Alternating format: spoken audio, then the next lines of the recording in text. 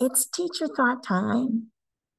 So I got myself on the PD committee, that's Professional Development Committee. And I found out then, because I put myself in a place to get speakers, I thought it was a great idea. I can get the speakers.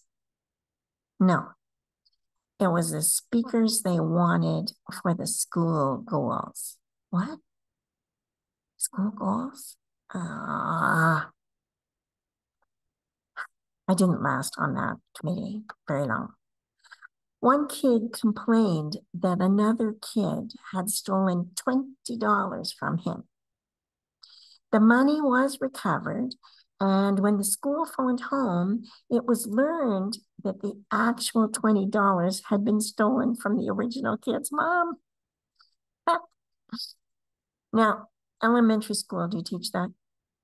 I spent enough time in elementary school to realize it's a really weird place because kids get themselves wet in the spring. There's water out there. They're going to find it. So the kids find the water and they get soaking wet. And this is what happens. Mom is called. Mom is called to bring new clothes. Are you kidding? Why don't they just go into the lost and found? Because there's a ton of things in that lost and found box.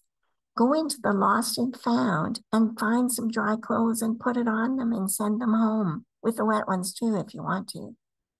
Honestly, calling mom for clothes.